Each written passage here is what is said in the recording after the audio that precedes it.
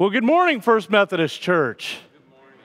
Happy Independence Day to you all, and the Lord be with you. And also with you. Thank you. I caught you by surprise on that one, didn't I? But it is good to have you in worship. We know that there is a lot of people on the lake today, but we are glad that you made it here, that you came here, and I think that we're all planning some sort of celebration probably after today, but it is good to have you here. If you will do me a favor this morning, on the side of your pews, there's an attendance book. If you wouldn't mind signing in for us, that helps us know that you're here and that you're doing well. There's also a place on the bottom of that. If you need a prayer request or you desire a call for the pastor, that is another place that you can put on that slip that, hey, we need some prayer this week, or we really need you to call us. We will get back with you as soon as we can. But we do have a lot of things going on in the life of the church, especially this week, that I do want to tell you about, and to tell you about a few things going on here. So tomorrow, though, the office is closed. Now, I'm saying the office is closed. Tomorrow night, something huge is happening, right? Vacation Bible School starts tomorrow night. So the office is closed, but we do have Vacation Bible School. I know a lot of you folks are going to be there and be excited to have your kids there, participating in that, learning about Jesus this week. We're so excited about that's all going on. Now, Abby wanted me to tell you, though, that tomorrow the online VBS registration is closed. Now, that does not mean that you cannot sign up for VBS. You still can, right, Pastor Abby? Yeah. So what you can do is just bring the kids that you have there, and you can register them at the door, and it will just be fine, just like they registered online. So you can't register online anymore, but you can just bring the kids to the door, and we'll welcome as many as we can possibly take. So we're really, really excited. VBS is going to be fun this week, isn't it? We're going to have a blast. So I'm excited about it. Now, I know one thing that's special that VBS is doing this week. They're collecting toiletries for Grand Central Station. And so, but they've asked us as adults if we could help in on that mission project to collect toiletries for Grand Central Station. Now, there is a list of the toiletries that are needed in your e-news. Okay, they're also listed on the website somewhere. So if you want to get involved in that mission with the kids this week, we can bring toiletries up to the church and spread God's love by helping people out at Grand Central Station, the people that they minister to. So we're really excited about all the awesome things that are going on at this church. But will you stand with me this morning as we prepare ourselves for worship with our hearts and our souls and minds through our call to worship this morning? Today is Independence Day. We celebrate a time when our country declared its independence from foreign domination. But many things dominate our hearts: fear, apathy, intolerance, and anger. May God hear our celebrations and also our cries for help. Remember how God has blessed you, and be a blessing to others. Lord, keep our hearts and minds open to your word and your way. Amen. Our opening hymn, America the Beautiful, hymn 696.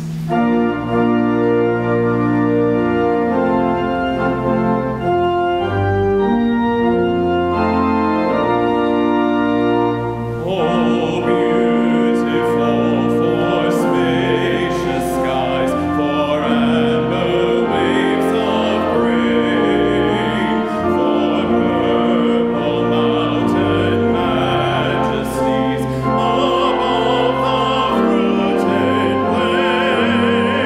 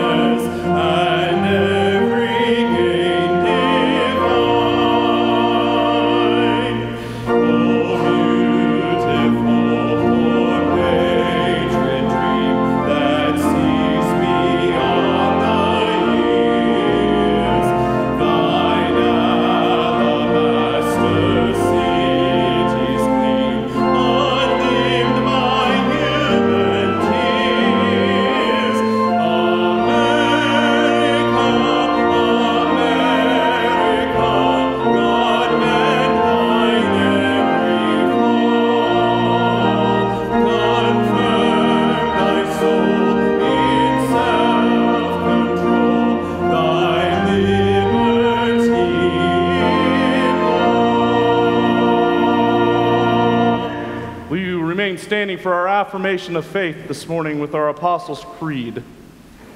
I believe in God, the Father Almighty, maker of heaven and earth, and in Jesus Christ, his only Son, our Lord, who was conceived by the Holy Spirit, born of the Virgin Mary, suffered under Pontius Pilate, was crucified, dead, and buried. The third day he rose from the dead. He ascended into heaven and sitteth at the right hand of God the Father Almighty. From thence he shall come to judge the quick and the dead. I believe in the Holy Spirit, the holy Catholic Church, the communion of saints, the forgiveness of sins, the resurrection of the body, and the life everlasting. Amen.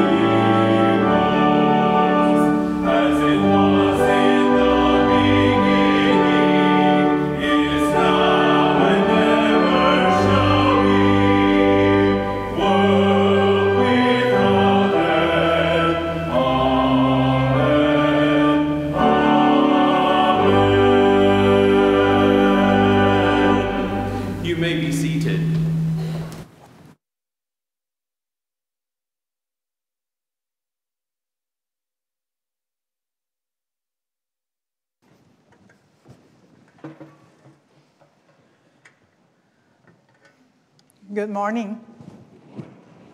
Again, happy 4th of July.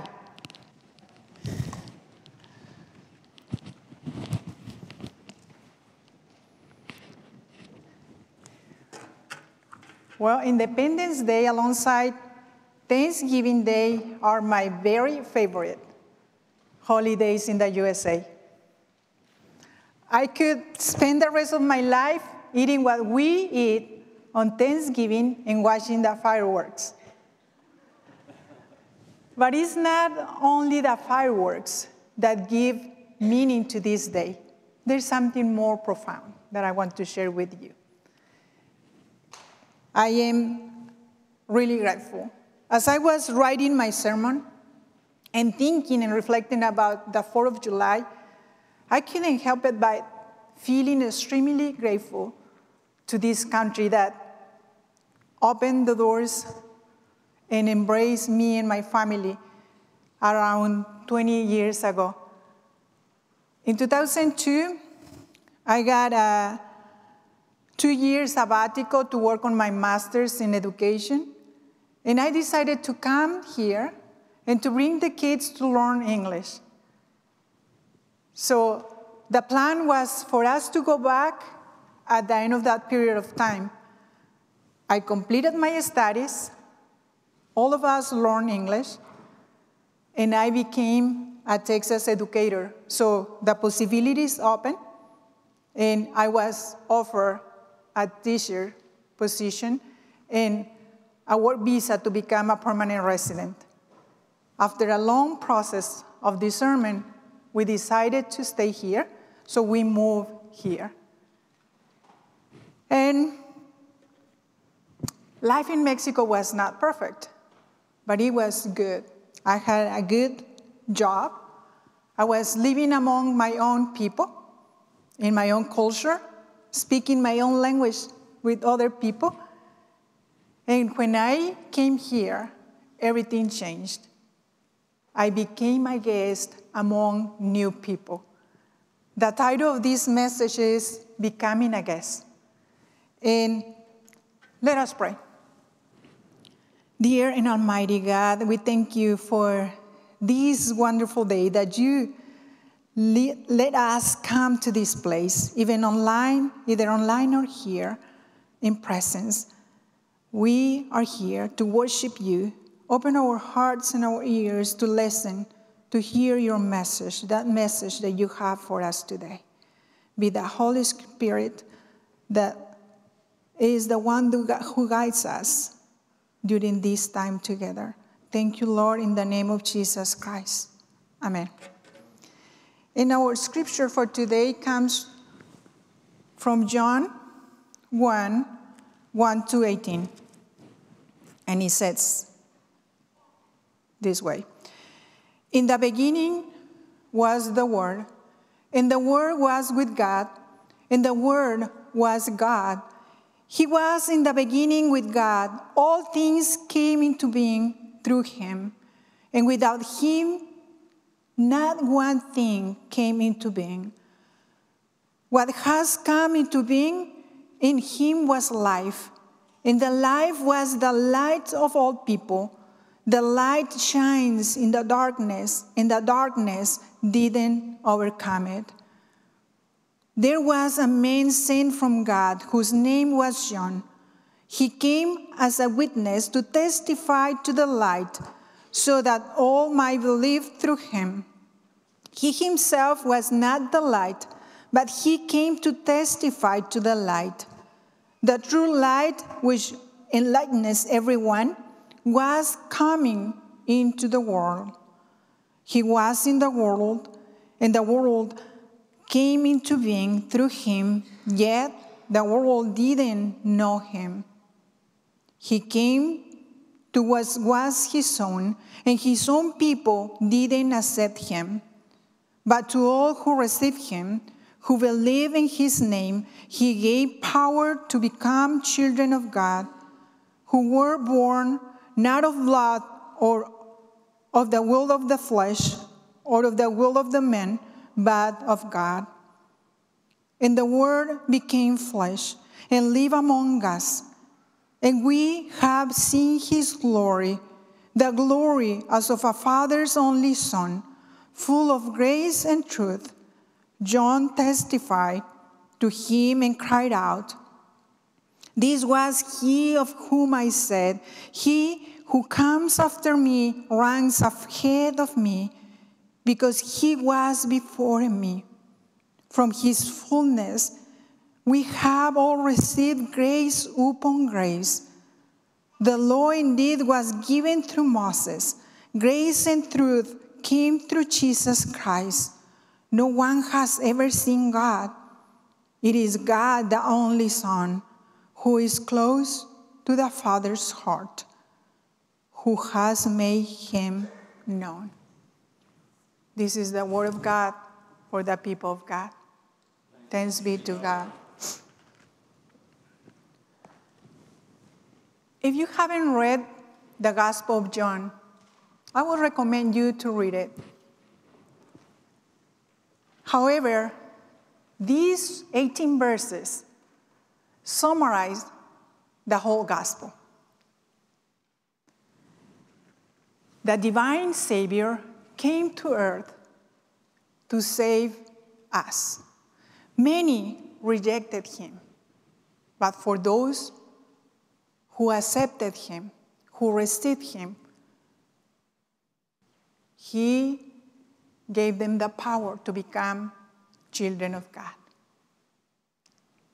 And if we can say that this is the summary, we also can say that verse 14 is the main idea of the whole text, especially when we read it from the version, The Message, in which Eugene Peterson does a very good job. I like this version very much, especially that verse 14. Let me read it for you. "The Word became flesh and blood and moved into the neighborhood. We saw the glory with our own eyes, the one-of-a-kind glory, like Father, like Son, generous inside and out, through from start to finish." If I read it again, what would you hear? I hear the word neighborhood. The word neighborhood is both simple and it is sophisticated, because that means that any type, any kind of neighborhood in the world with God living among the people is a perfect neighborhood. He gives me a sense, an instant sense of intimacy and closeness with God. I think that is a very nice word choice. And it reminds me about my childhood neighborhood. I can hear the screaming, the noises, the laughter of all children playing in the street. All types of games. We were like a big family in which the neighbors took care of one another, especially us children. They sat and watched us play. They were doing life together, talking to one another. They even cooked our favorite goodies. It was good. I can almost recreate the smells in that street. And it makes me so happy to be reminded that God was in that neighborhood. I want to ask you something. Of the attributes of God, which one impresses you the most? I'm impressed by the power of God of being able to create all things out of nothing. And I am also impressed by the fact that God can be in all places at once. But what impresses me extremely is the love God shows us when God decided to come and live among us. I actually feel sorry for those people who didn't receive him when he came. And I feel sorry for those who haven't received him yet. In the Old Testament, God was a cosmic, eternal, unrealistic being. And God was not seen. God spoke to people. God spoke in Genesis when God created the world. God spoke to Adam in the cool of the day. God also spoke to Abraham, to Hagar, to Moses, to the prophets of Israel. God was the Word. The Word was God, and the Word was with God, and the Word was fully God. And God is revealed in Jesus Christ. As Paul affirms in Philippians 2, 6-7, that Jesus was in the form of God, that Jesus was equal to God, that Jesus disregarded his divinity, his equality with God, and came all the way down. He humbled himself and took the form of a baby and a human being. God transcended all the liminal and the eternal realm and came to this broken, uncomfortable world to live with us, to share in our humanity, to share in our pain, to share in our confusion, and to share in our celebrations. God is so amazing. God came to the earth to be with us. God became a guest. God moved into our neighborhood.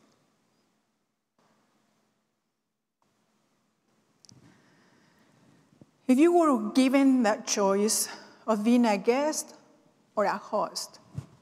What would you prefer to be? And I'm assuming that you will say a guest, because you're thinking about being a guest in a nice resort while on vacation. But I argue that most of us, if not all, we like to be a host. When you invite someone to come into your house, you know about at what time that person is arriving at your door. You want to show your best hospitality? You pull out your best dining or your finest dining set. You prepare your favorite meal. You take care of every single detail. It gives you a little work, but you are in control. You are in your territory. And that gives you a sense of security. Certainly, you can be a very good host in your own house. But what about when you go to someone else's place? And furthermore, what about as Christians? What position do we take when we go to other place? And sometimes, even as guests, we try to impose our own agenda. I read about this story of a group of Christians that went to this small town in El Salvador on a mission. They had the best intentions. They wanted to be the best guest. So they took their own beds, their own food, and while they were there, they taught the indigenous people their songs in English. At the end of the activities, they had this beautiful worship where the mission leader preached a great sermon. And after the worship, they served hundreds of hamburgers and gave away T-shirts with the church name. When the leader was asked about their mission in the world, he said proudly that their mission was to bring Jesus to the towns where God is needed. And you're thinking probably, and what is wrong with this? And this is precisely the message of the point of the message. We are so accustomed, we are so attached to the role of a host that we may be overlooking the power and the beauty of being a guest. Even more critical, we may be missing the opportunity to respond to our mission to make disciples of all nations in the best way. Many believe that God is not in some places, that God is absent in some neighborhoods.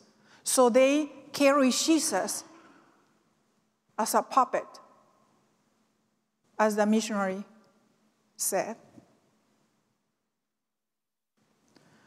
Mortimer Arias, a Hispanic theologian, says this: when the missionaries come to our lands, they bring not only the seed of the gospel, but their own plant of Christianity, flower pot included. Let us think, couldn't be more powerful for them to stay in the people's houses, eating pupusas, which is the most typical or the typical Salvadorian food.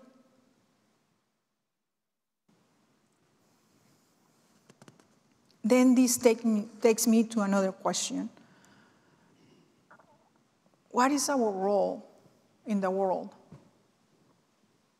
as Christians? To be hosts or guests? And from a theological point of view, I will argue that we all are strangers, that we all are guests. And for this, the theologian Amos Young says this, that the Christian condition of being aliens and strangers in this world means both that we are perpetually guests, first of God and then of others, and that we should adopt the postures appropriate to receiving hospitality even when we find ourselves as hosts. In Hebrews 12 says that we are never quite guiltless, never quite at home, always guests on the roam. I understood this in a deeper way when I completed my clinical pastoral education as a chaplain at Baylor Hospital in Dallas.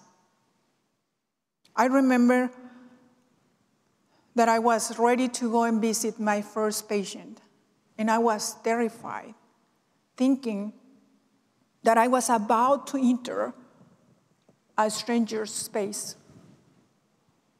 But in reality, I was a host.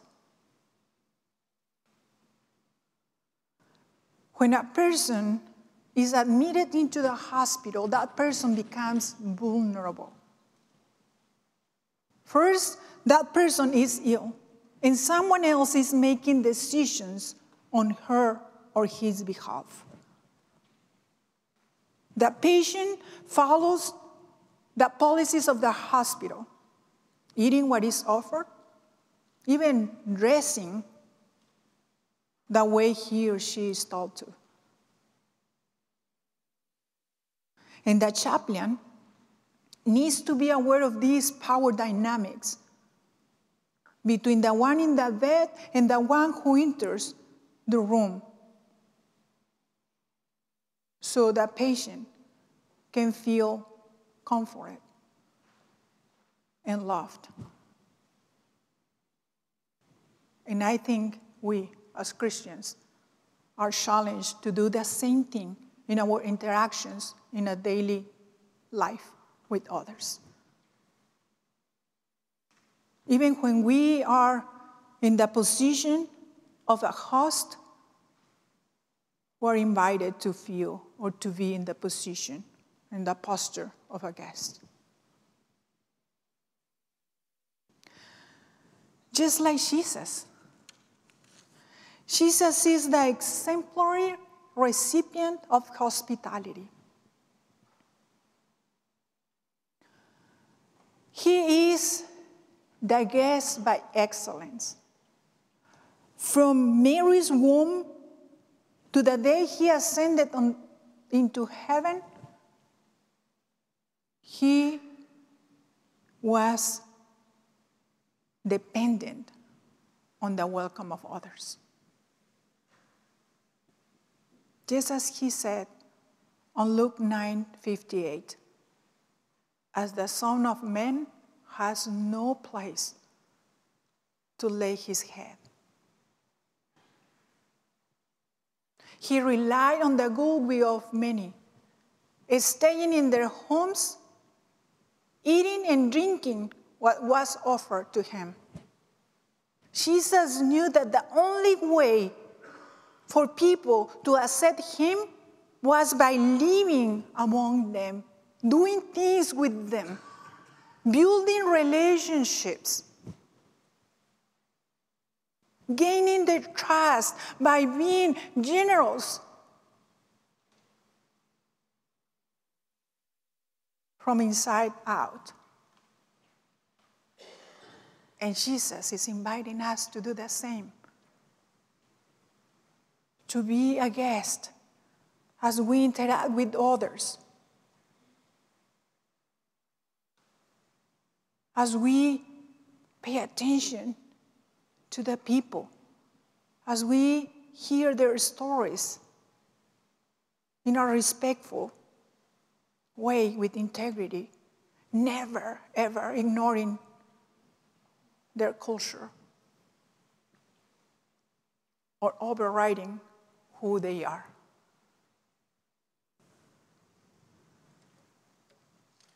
Amos Yong affirms that God's mission is, in a sense, a stranger-centered theology that follows in the footsteps of Jesus. He became a stranger guest in a faraway country, and he sat with the strangers of the society and of his time. He came to comfort the lost, the weak, the poor, the broken. That translated into our language in the present means practically all of us. All the ones that have been marginalized, like the patient in the hospital, the ill, the discriminated because of color, race, gender.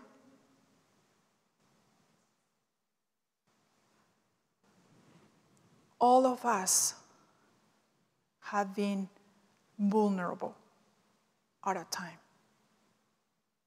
So for you and the ones you love that have been vulnerable for any kind of loss, I want to reassure you that God has moved into your neighborhood, that God is with you, that God is in every single neighborhood in the world.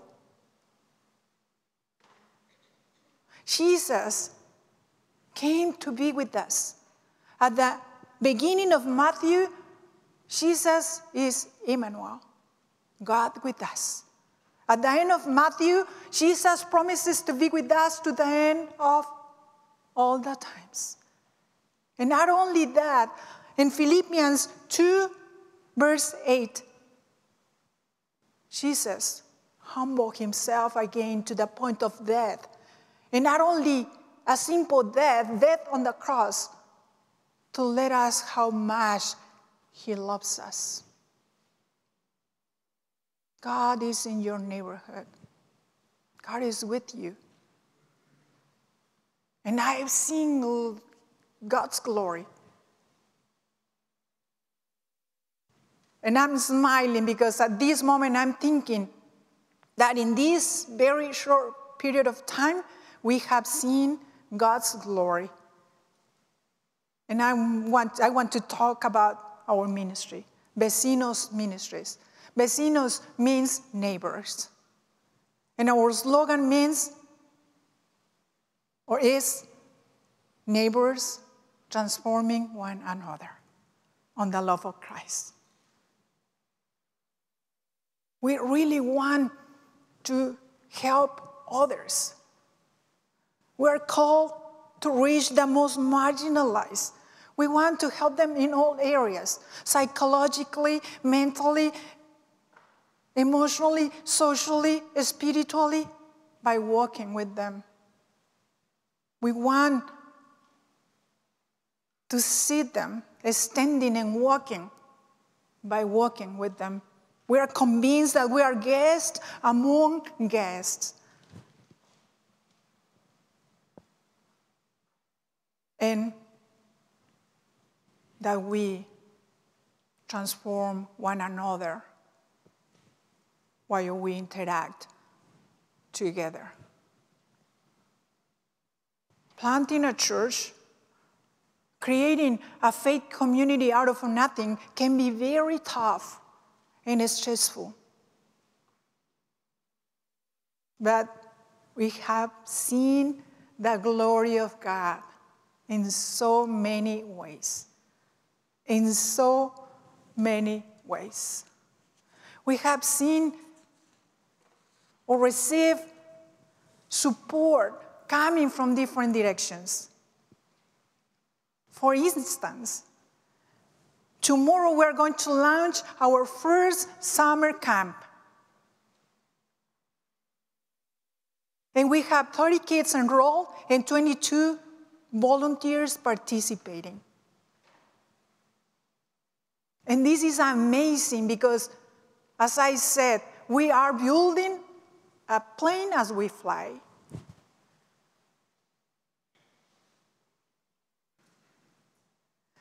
And not only we have the best group of volunteers coming to help us out, we have an army of angels coming to feed the kids twice a day. God is amazing. God is so good. And God has moved into the neighborhood, and so we do. And we have to. Because we want to look, we want to find out where God is already working on, what God is doing already, so we can join God's mission. Because the one who have received Jesus Christ have received grace upon grace that overflows. So we are not only inspired, we are literally pushed to go into the community and let people know so they come and experience the fullness and the unfailing love of God through Christ. In the name of the Father, the Son, and the Holy Spirit. Amen.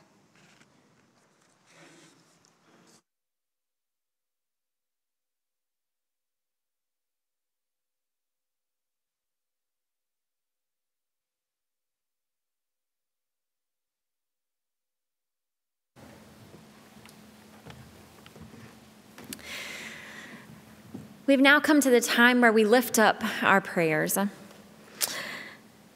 For these first couple of prayers, let us say together, praise be to God. This is for Vacation Bible School, for all of our adult volunteers, all of our youth volunteers, all of the children who will be here in this place and space, for all of our folks who are going to be here during the week to help prepare for VBS, and for all of those who have helped this past week decorate for VBS. We want to lift up a prayer this morning for them, for endurance, for excitement, and for God's love to shine and spread during our VBS week. We also want to lift up a prayer this morning for Los Vecinos Ministries as they are beginning their summer camps this week and will continue throughout the month of July. We want to pray for their volunteers, for their children, for the Los Vecinos community as well. May we all remember that these children are guests in our place this week, this month. May we do all that we can to help them know and experience the goodness and love of Christ. Let us say together, praise be to God. For these other couple of prayers, let us say together, Lord, hear our prayers. I saw in the news this week that COVID, while many of our numbers here in Sherman are low, praise be to God, it is still running rampant in many areas throughout our world, specifically in Southeast Asia right now. There are doctors and hospitals that are completely overrun right now with sick people, and not just in larger cities, but even in rural areas as well. They are experiencing right now what many of us were feeling shortly after the pandemic began here in our country. They are experiencing that now. May we pray for them and for their country. May we also pray for those who lost their lives in the building collapse that happened in Florida not too long ago. I learned this morning there are 122 people still lost or not confirmed. They can't find them, and there are over 20 people who have been confirmed who have passed away. May we pray for the community and state of Florida. May we be in prayer for those families who have lost loved ones. And finally, today is July 4th. Happy Independence Day to us all. As we sang in our song earlier, God bless America. May God continue to shed God's grace on this beautiful and wonderful country. And may God continue to mend our every flaw as we progress toward a more beautiful and bright future for all of us, no matter who we are. At this time, let us pray together the Independence Day prayer that you find either printed in your bulletin or on the screens in front of you. Let us pray. Almighty God, you rule all the peoples of the earth. Inspire the minds of all women and men to whom you have committed the responsibility of government and leadership in the nations of the world. Give to them the vision of truth and justice, that by their counsel all nations and peoples may work together. Give to the people of our country zeal for justice and strength of forbearance, that we may use our liberty in accordance with your gracious will. Forgive our shortcomings as a nation. Purify our hearts to see and love with truth. We pray all these things through Jesus Christ. And now, with the confidence of the children of God, we boldly pray. Our Father, who art in heaven, hallowed be thy name. Thy kingdom come, thy will be done, on earth as it is in heaven. Give us this day our daily bread, and forgive us our trespasses, as we forgive those who trespass against us. And lead us not into temptation, but deliver us from evil. For thine is the kingdom, and the power, and the glory forever. Amen. We've come to the time where we share our tithes and offerings, and I wanted to share something real quick with you. I remember saying this a couple of weeks ago, but I'm going to say it again because I get excited. So there was one time in children's worship, whenever we did this like a couple of years ago, where children asked me, why do we take up an offering?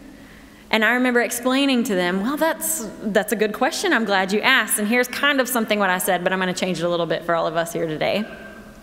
Whenever we look at the world around us, we can see that God has given us so much.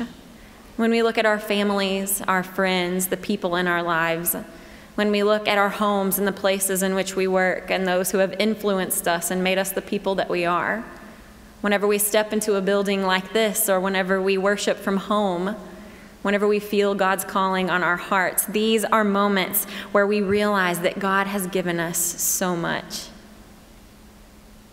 It only makes sense to give a little bit back to God.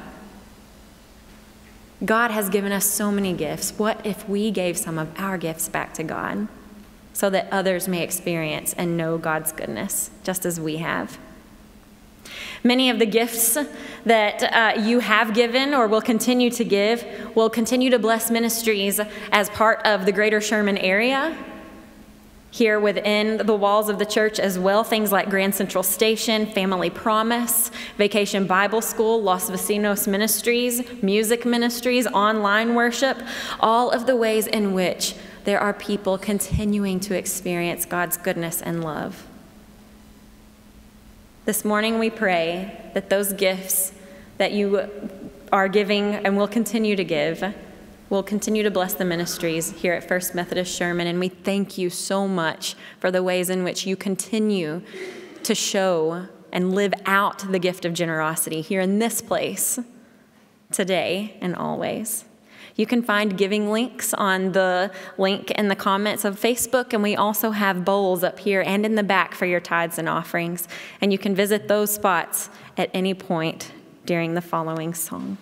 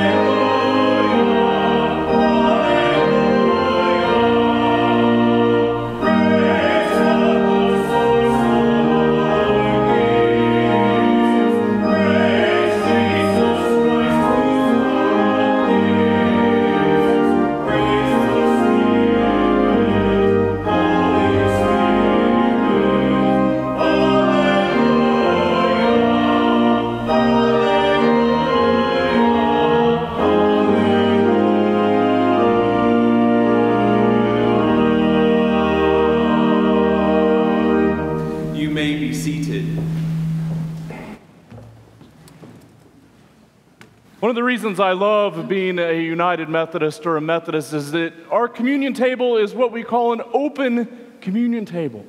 That means that all are welcome to participate in this holy and sacred meal of grace. Now, why is that? It's because Christ welcomed all people to his table. This is not a United Methodist table. This is Christ's table, a place where all are welcome. There are no barriers, there are no roadblocks for participating in this meal, but only pathways for you to experience the real presence of Jesus Christ in your life. So in saying that, Christ our Lord invites to his table all who love him, who earnestly repent of their sins and seeks to live in peace with one another. Therefore, let us confess our sin before God and one another here today. As we say, God of celebrations and sorrows, we wave the flag this weekend, and our hearts beat with pride at the stirring sounds of the bands. Fireworks emblazon the skies, and families gather for celebrations. But in too many places there is little to celebrate. Our spirits ache for the people both far and near who suffer and struggle just to have the basic necessities of life, while we live in abundance. Forgive us when our celebrations clouds the needs of others. It is important for us to celebrate, but we must never forget that you have given us a ministry and mission to perform here and now. Help us be mindful of the many ways in which we can reach out to others. By our attitudes and our actions, may we be for those who would bring hope, comfort, healing, and peace. Amen.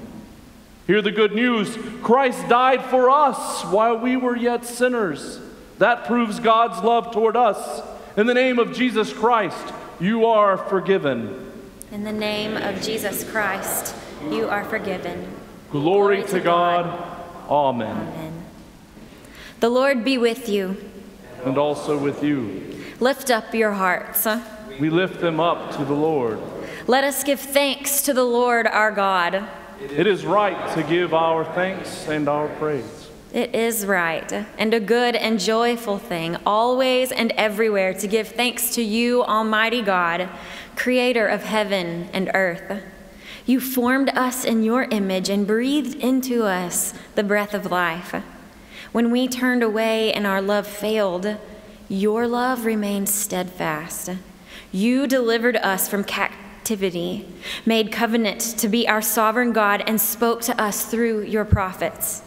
And so with your people on earth and all the company of heaven, we praise your name and join in their unending hymn. Holy, holy, holy Lord, God of power and might, heaven and earth are full of your glory. Hosanna in the highest. Blessed is he who comes in the name of the Lord. Hosanna in the highest. And blessed is your Son, Jesus Christ. Your Spirit anointed him to preach good news to the poor, to proclaim release to the captives, and covering of sight to the blind, to set at liberty those who are oppressed, and to announce that the time had come when you will save your people. He healed the sick, fed the hungry, and ate with sinners. By the baptism of his suffering, death, and resurrection, you gave birth to your church, delivered us from slavery to sin and death, and made with us a new covenant by water and the Spirit. When the Lord, as Jesus ascended, he promised to be with us always in the power of your word and Holy Spirit. On the night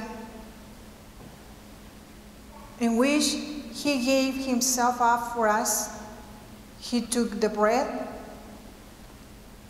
gave thanks to you, broke the bread, gave it to the disciples and said, "Take, eat. This is my body, which is given for you. Do this in remembrance of me. When the supper was over, he took the cup, gave thanks to you, gave it to the disciples, and said, "Drink from this, all of you.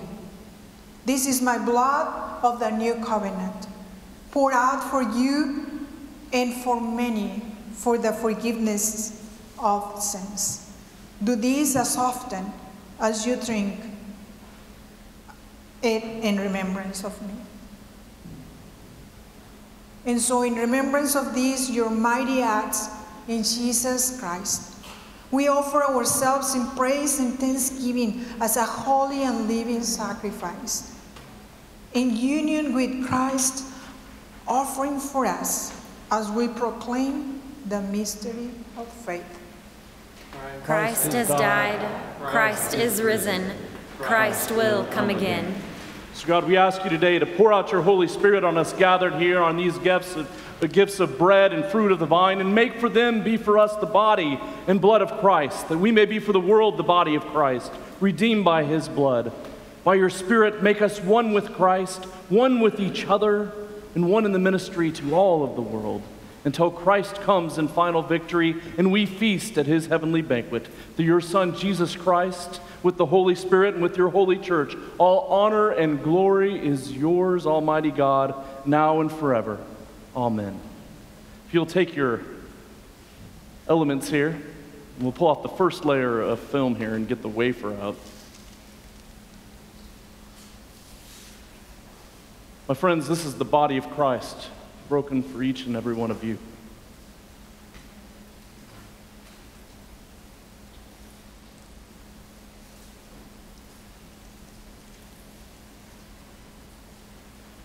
The blood of Christ, it's been shed for you.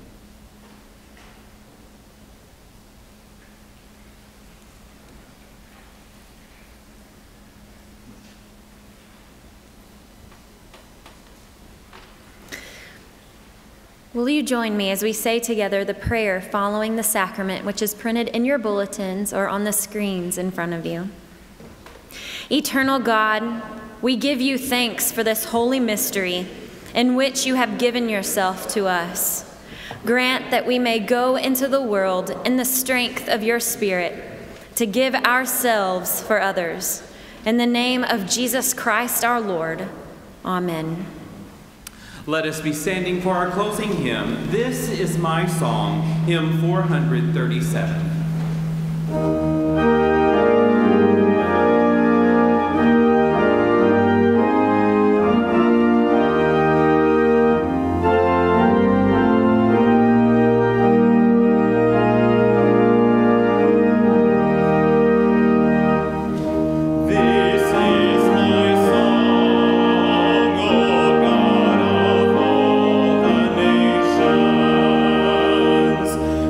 Song of peace.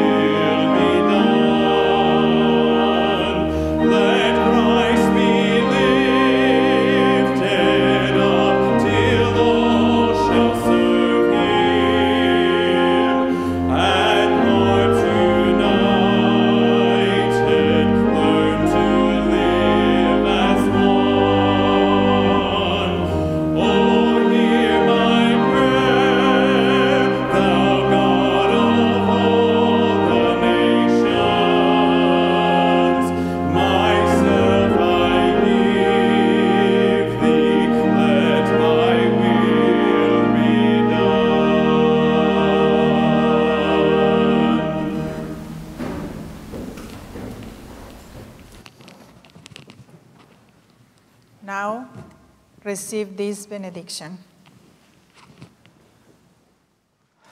I'm happy to be reminded that God was in my childhood neighborhood. And I want to reassure you that God has moved into your neighborhood, that God is in every single neighborhood in this world. Receive the hospitality of Jesus Christ and become a guest and go and show the glory of God to others so they can come and feel the unfailing love of God. Go in peace, in the name of the Father, the Son, and the Holy Spirit. Amen.